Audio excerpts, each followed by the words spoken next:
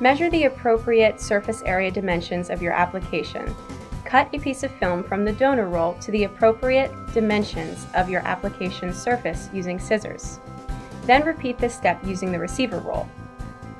Take the donor and receiver sheets you have cut and gently place them together so that the textured side of the donor sheet and the textured side of the receiver are in direct contact with one another. Place the pressure film sandwich that you have created on the area of your device, machine, or part where the contact pressure will be occurring.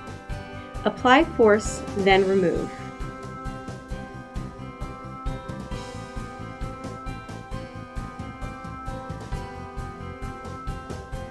Remove the donor sheet and discard. Conceptually similar to litmus paper, the color the film turns is directly proportional to the amount of force applied. Match the exposed pressure film to the color calibration swatches located in our color correlation manual. In areas of high pressure, the film's tone will become a dark red. In areas of low pressure, the film's tone will become lighter.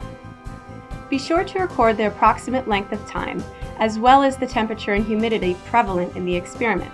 You will need these variables in order to accurately determine the pressure applied. Consult the color correlation manual included with your order for further information. The film can be damaged by the oils from your hands, liquids, and heat, so please handle with care.